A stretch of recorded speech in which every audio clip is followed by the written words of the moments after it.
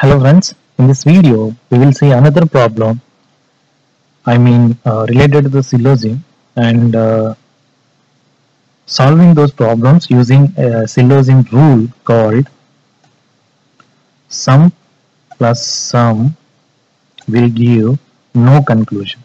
Will give no conclusion. Okay. So now we will see some syllogism related problems based on this rule. So that is, what is the rule? The rule is sum plus sum will give no conclusion. Okay. So let us consider two syllogism statements. That is, first one is some stones are cups. Some stones are cups. And the second syllogism given is some cups are black. Some cups are black. Okay. So the first conclusion given is some blacks are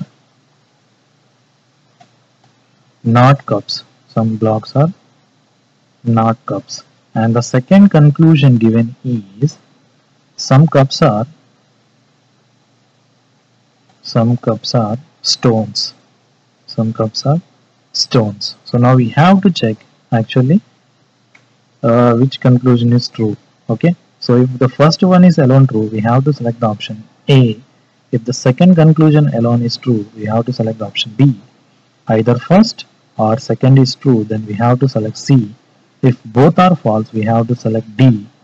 Okay, if both are true, we have to select E.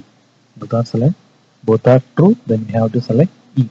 So but if you see here, the first one is also starting with, first syllogism is starting with sum, and the second syllogism is also starting with sum.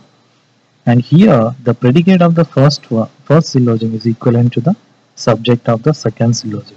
So according to the rule of sum plus sum, so here also it is starting with sum and this is also starting with sum. So it is going to be give no conclusion. So that means we cannot conclude anything from these given two syllogisms. So we cannot conclude anything from these two syllogisms. Okay, so but actually in the question two conclusions are already given. Okay, two conclusions already given. Actually we cannot conclude anything from the given two syllogisms because they are starting with sum, and the predicate of the first one is equivalent to the subject of the second syllogism. So that's why we cannot conclude anything from these two syllogisms with this rule. Okay, so that's why, so we cannot conclude anything, but here two conclusions are given. So that means these two conclusions are going to be false only. These two conclusions are going to be false only. So that's why whenever you see sum and sum and the predicate of the first one is equivalent to the subject of the second one, so directly you can select the option of D, because both the conclusions are always going to be false only.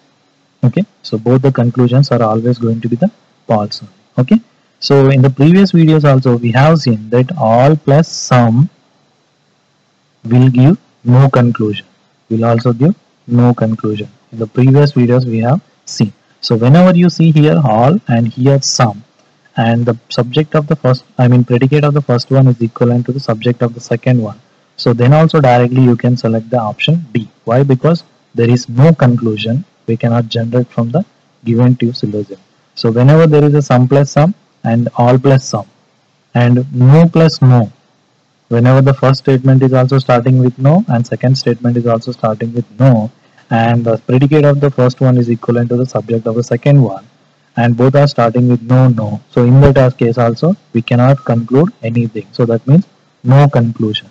So whenever you see both the statements are starting with no, and the predicate of the first one is equivalent to the subject of the second one, so directly you can select the option D. Why? Because we cannot conclude anything, so the given two conclusions are going to be false. So directly you can select the option D. Okay, so I hope you got this one. A very easy rule. So whenever both are starting with sum and sum, so there is no conclusion. So very easy to understand. So I hope you got this one. Thank you very much for watching this video, and please subscribe my channel.